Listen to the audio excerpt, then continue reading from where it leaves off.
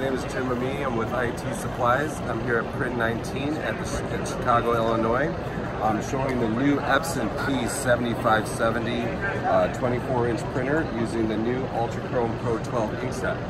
Some new features on the new printer that are very exciting. We can now finally see inside the glass with a light that you could turn on and off, which is a very nice feature. We have a nice dust cover here that has a rubber gasket to prevent dust from getting into the printer. A new touch panel here that seems to be very responsive. Really nice color touch screen. And also some other new features. We're almost 2.5 times faster with a much larger print head and a wider color gamut, which we're going to show in just a little bit here.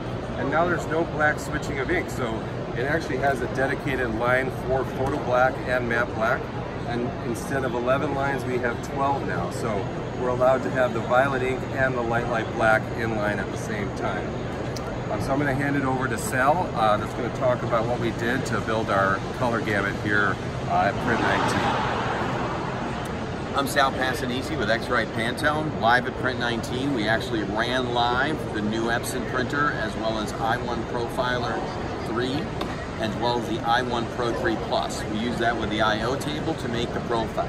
We used EFI XF to do the linearization as well as the ink limiting using an i1 Pro 2. Big differences between the two, but we wanted it to have it be a fair battle.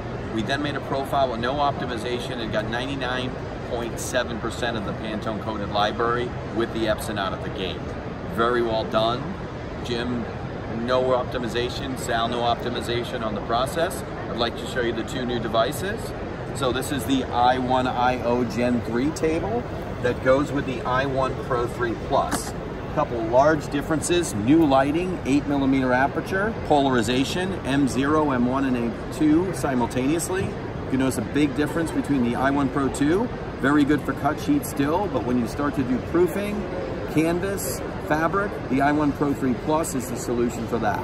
We basically then pulled it into Pantone Live, the profile that we created, and we're able to see that we have 99.7% of the Pantone coded library and under a 2 delta E. Couple highlights out of the gate: without any spot color optimization, we're able to hit a reflex blue at 1.3 delta E and a rhodamine red at 1.0 delta E. Very tough without the new device and the new gamut. So an excellent solution. We ran it live. EPSON's been over here. We've had a lot of people come over just amazed with the solution. It's a great combination. Look forward to seeing you at the SGIA/Print United Expo in 2 weeks, where we'll be running live again. Thanks and have a great day.